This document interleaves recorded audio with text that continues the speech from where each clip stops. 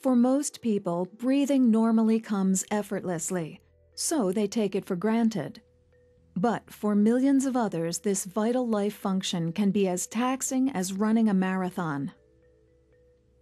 These people have a chronic pulmonary disease, such as asthma, emphysema, or chronic bronchitis. For them, even a simple activity such as a walk in the park can present a challenge.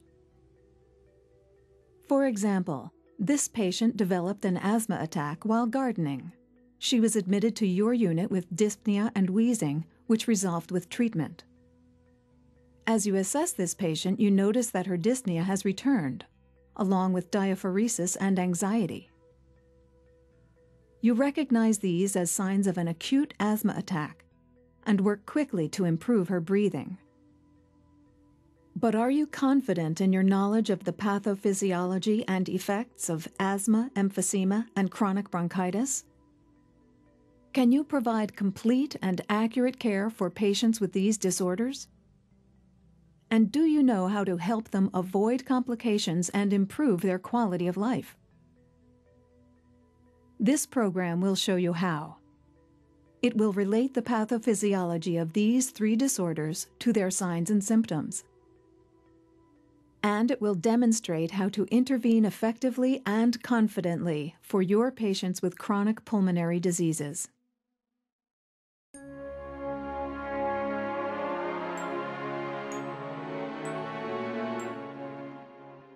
A chronic inflammatory disorder of the bronchial airways, asthma affects more than 22 million Americans, and its prevalence is growing, especially among those in poverty-stricken and urban areas. Today, asthma is the 2nd leading cause of preventable hospitalizations. The disorder commonly strikes children, usually beginning before age 10.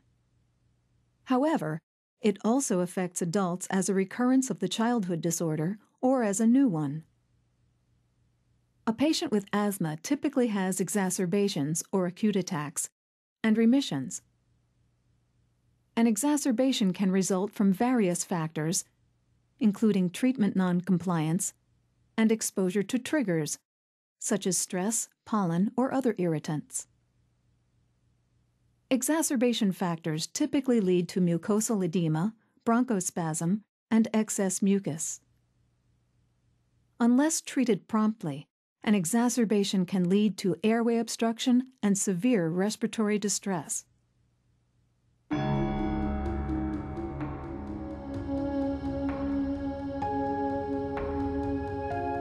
Normally, air moves easily through the upper and lower airways into and out of the lungs. During inhalation, air passes through the trachea and enters the right and left mainstem bronchi. Then it enters the bronchioles, the narrow subdivisions of the mainstem bronchi. The trachea, bronchi, and bronchioles stay open, in part because they are supported by cartilage embedded in their smooth muscles. The terminal bronchioles, however, don't contain cartilage, so this part of the airway can constrict and collapse under certain conditions.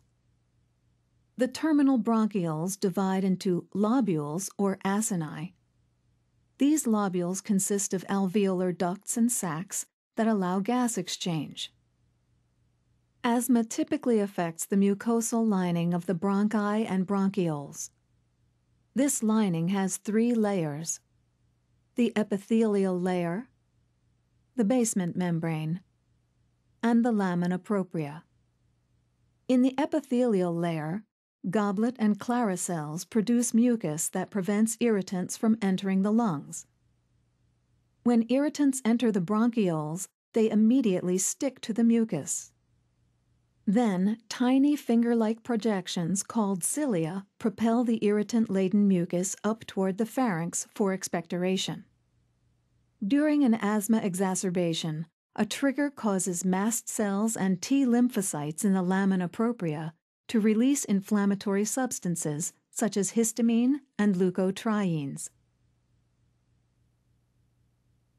When these inflammatory substances attach to receptor sites on the bronchial lining, the mucosa becomes inflamed and swollen. Then eosinophils, macrophages, and neutrophils migrate to the inflamed area. These cells increase mucus production, slow the cilia's movement, and damage the epithelial layer. When the epithelial lining is damaged, the mucosa overreacts to triggers, causing bronchoconstriction. That's why asthma is called a reactive airway disease.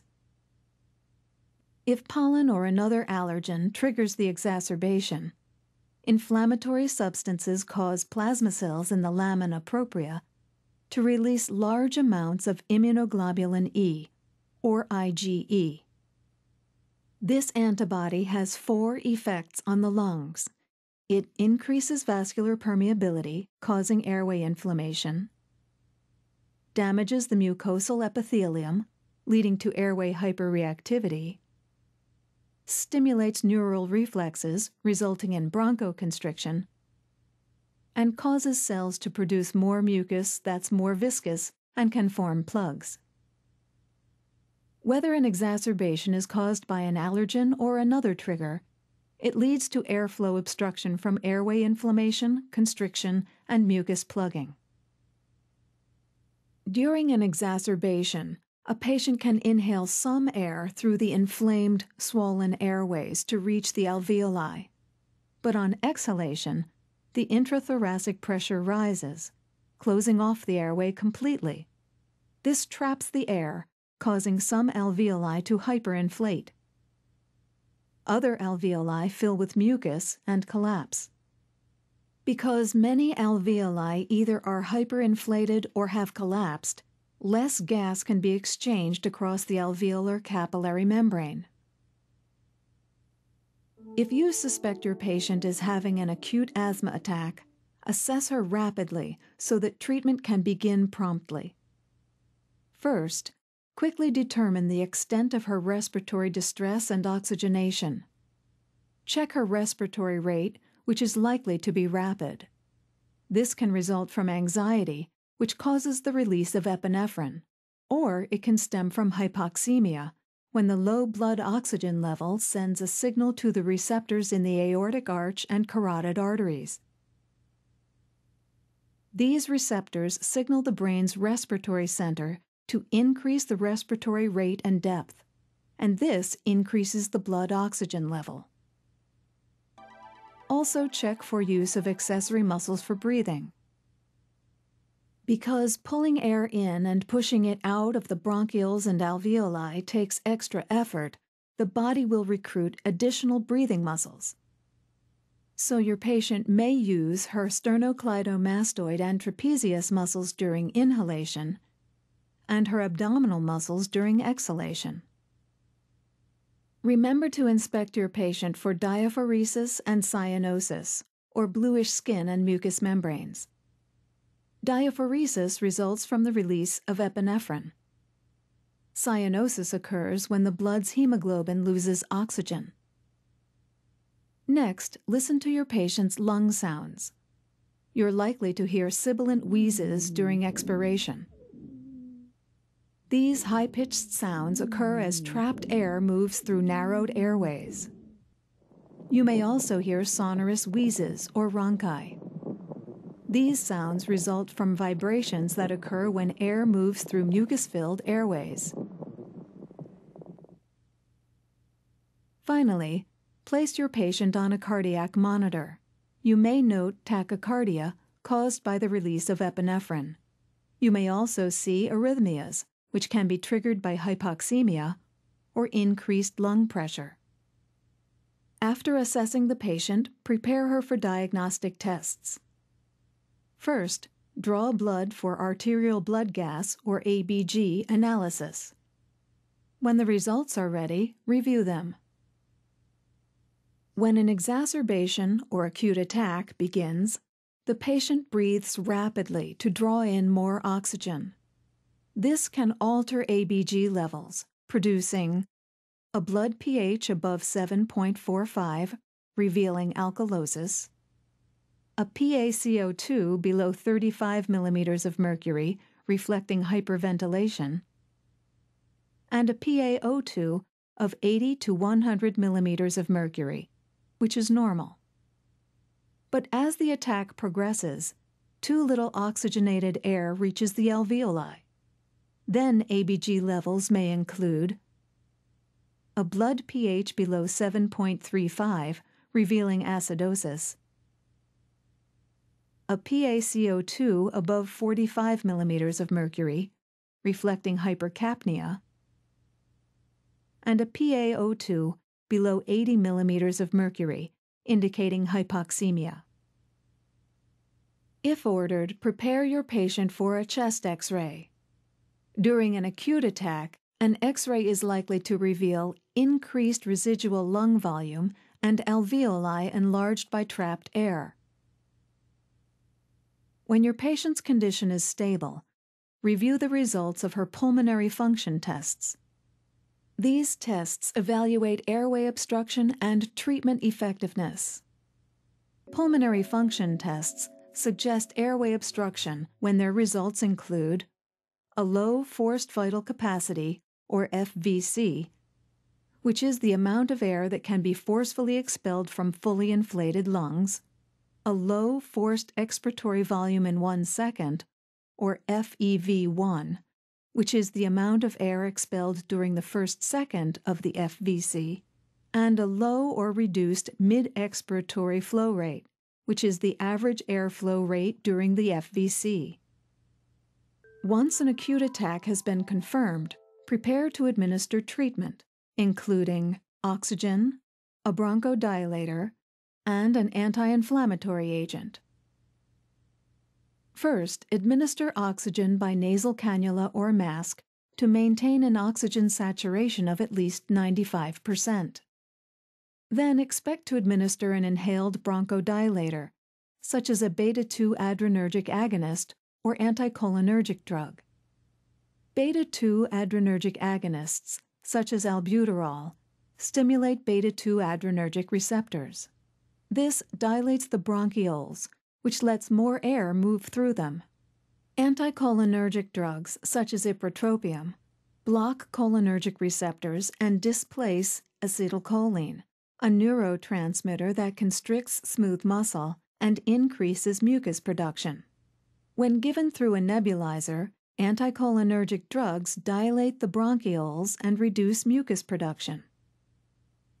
To reduce bronchiolar edema, expect to administer an anti-inflammatory agent, such as intravenous methylprednisolone, or another corticosteroid.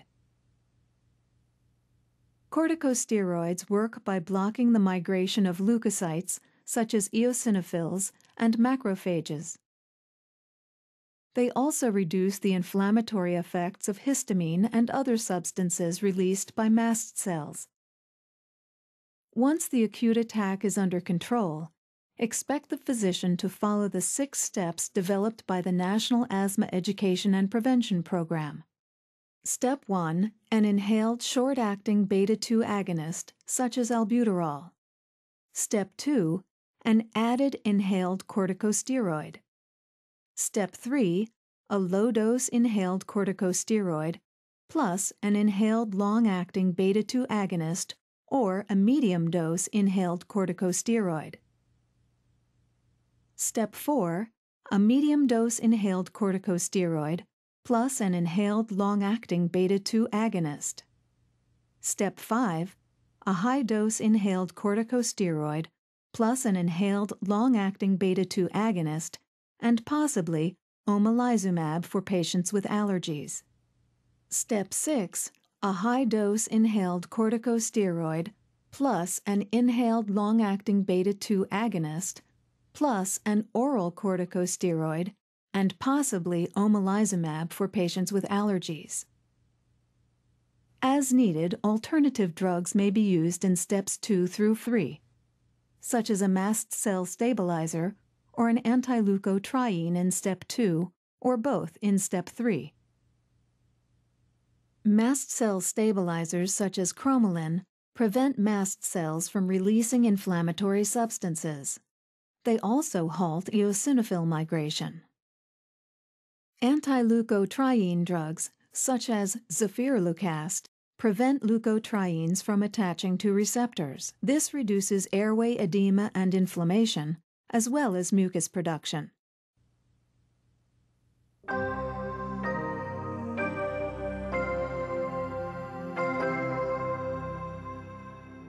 Now suppose you're caring for this patient.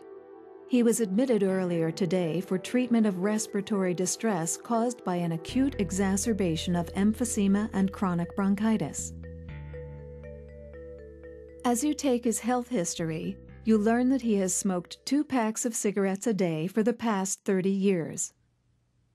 Of course, you know that smoking contributes to emphysema and chronic bronchitis. Here's how. Emphysema may result from a deficiency of alpha-1 antitrypsin, a plasma protein made by the liver. Normally, alpha-1 antitrypsin inhibits elastase, a proteolytic enzyme that lung cells release in response to inflammation. A congenital defect can cause an alpha-1 antitrypsin deficiency.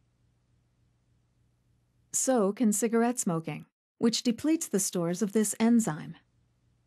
Without sufficient alpha-1 antitrypsin to inhibit elastase, lung tissue is destroyed. 4 pathophysiologic changes occur in emphysema. They include loss of elastic recoil, airway collapse, alveolar hyperinflation, and bullae formation. Loss of elastic recoil begins when proteolytic enzymes break down elastin and collagen fibers in lung tissue. This causes the lungs to collapse easily and prevents full recoil during exhalation. Because of this, air gets trapped in the lungs.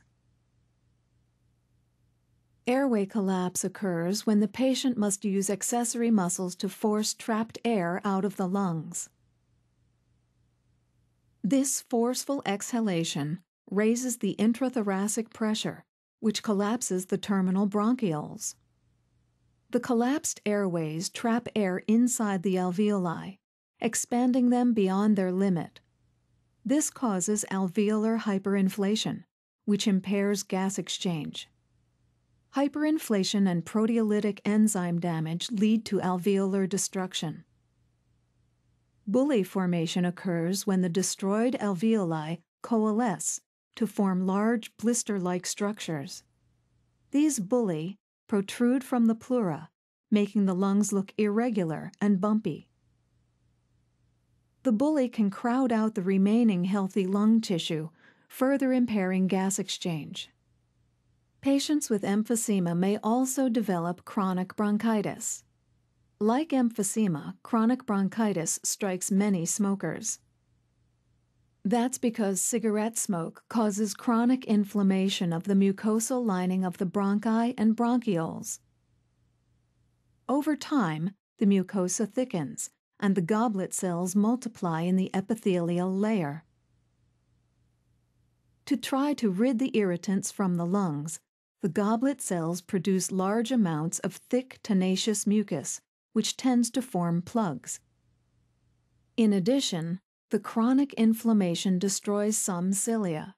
With fewer cilia to propel irritants from the lungs, inflammation and mucosal thickening worsen.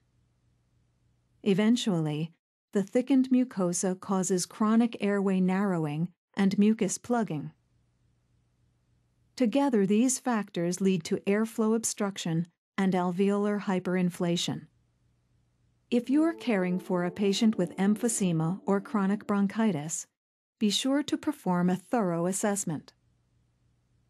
First, observe his general appearance. You may find characteristic changes related to his disease. Your patient may appear undernourished because chronic dyspnea burns extra calories and makes food intake difficult. He also may have a barrel chest. Normally, the chest's anterior to posterior, or AP, diameter is about half of the transverse diameter. In emphysema, the diameters may be equal.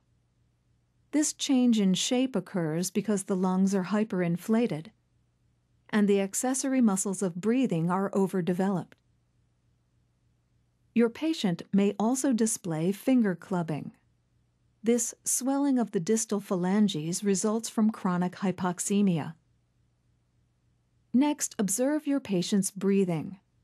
He's likely to show dyspnea with little or no exertion.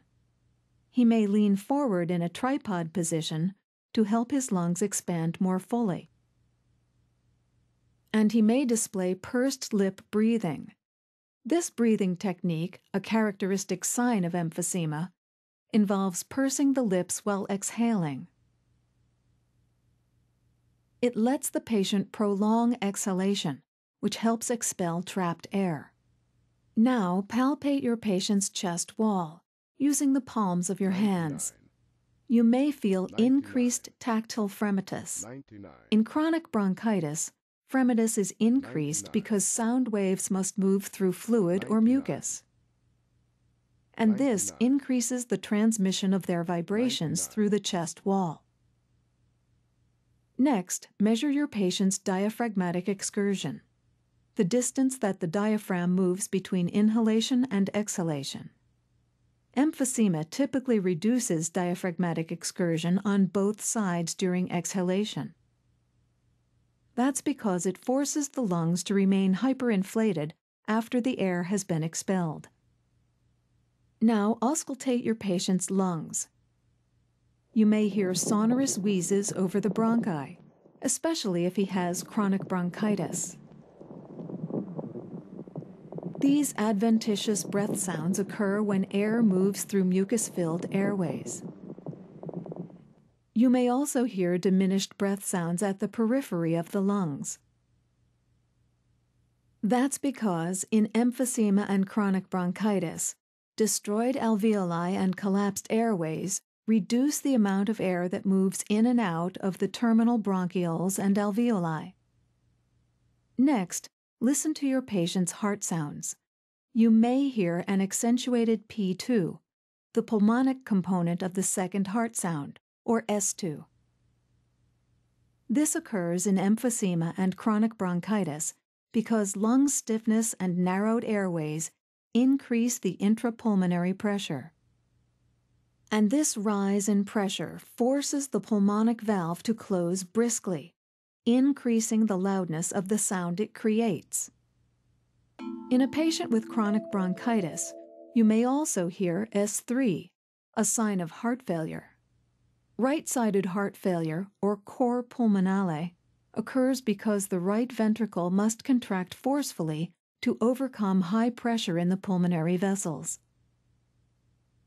Over time, this weakens the right ventricle's walls, which causes blood to stagnate on the right side of the heart. When blood reaches the overfilled ventricles, it abruptly decelerates, causing the ventricle's walls to vibrate. This vibration causes S3, a soft sound heard immediately after S2. Next, prepare your patient for diagnostic tests. A patient with emphysema or chronic bronchitis is likely to undergo a chest X-ray. In a patient with emphysema, the X-ray may reveal bullae and a diaphragm flattened by hyperinflated lungs. In a patient with chronic bronchitis, it's likely to show an enlarged or distended pulmonary artery and right ventricle. Also expect your patient's ABG levels to vary, depending on which disease plays a bigger role in his condition. In the early stages of emphysema, ABG levels may be normal. That's because inhaled air can diffuse across the alveolar capillary membranes of the remaining healthy alveoli. As long as gas exchange can occur, the oxygen and carbon dioxide levels stay normal. In later stages of emphysema, ABG levels may include a PaCO2 slightly above 45 millimeters of mercury, reflecting carbon dioxide retention, and a PaO2 between 60 and 80 millimeters of mercury, indicating a low oxygen level. The ABG levels change because advanced emphysema destroys many alveoli, leaving too few for effective gas exchange. This causes hypercapnia and hypoxemia. In chronic bronchitis, ABG levels worsen further.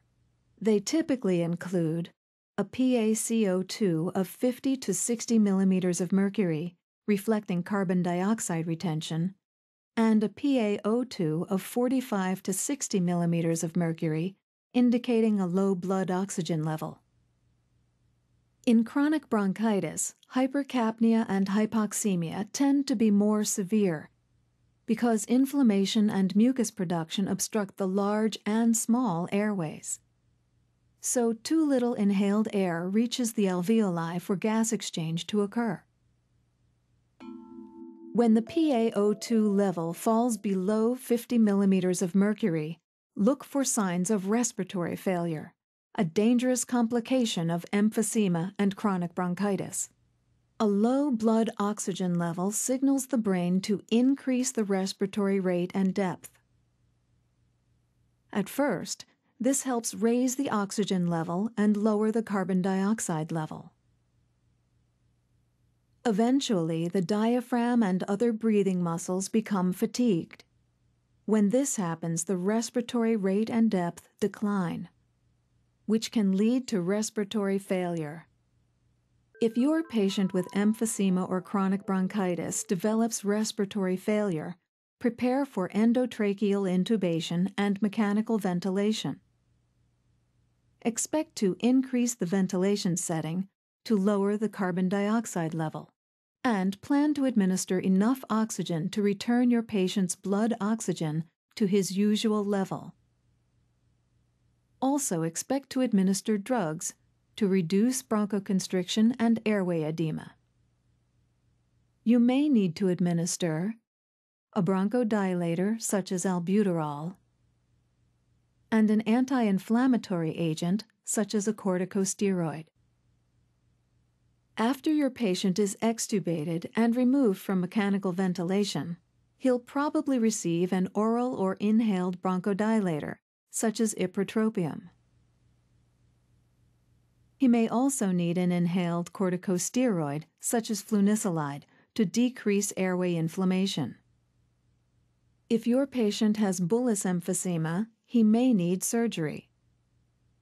In lung volume reduction surgery, the surgeon removes bullae and areas that have lost elasticity. This reduces the lung's total volume and helps them expand and deflate more efficiently. After this type of surgery, most patients have reduced dyspnea and improved activity tolerance. No matter which pulmonary disease your patient has, individualize your nursing care based on his condition and prescribed treatments. But expect to perform these general nursing interventions. Check the patient's vital signs at least every 4 hours. Adjust the oxygen as prescribed. If you detect signs of respiratory failure, prepare for endotracheal intubation. Establish and maintain IV access to administer drugs such as methylprednisolone, and administer a bronchodilator such as albuterol by inhalation. When your patient is ready for discharge, review all the information he'll need to manage his disease at home. For example, teach him how to do the peak expiratory flow rate test. Explain that this at-home test uses a handheld peak flow meter to measure his maximum flow rate during forced exhalation. Advise your patient to call his physician if the peak flow rate falls by more than 20%. His physician may need to adjust the drug regimen. Also, be sure to provide instructions about drugs, including their dose, side effects, and special considerations, such as using a spacer with an inhaler, home oxygen therapy, helpful breathing techniques such as pursed lip breathing, dietary guidelines such as eating small, frequent meals, and avoidance of exacerbation triggers such as smoke or pollen. And arrange for a referral to a pulmonary rehabilitation program to improve your patient's activity tolerance and provide psychological support.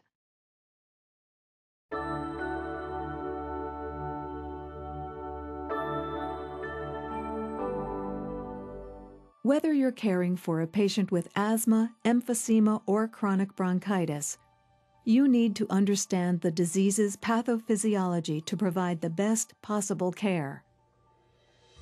With this understanding, you can recognize and manage complications, successfully treat an exacerbation or acute attack, and intervene effectively to help ensure your patient's prompt recovery.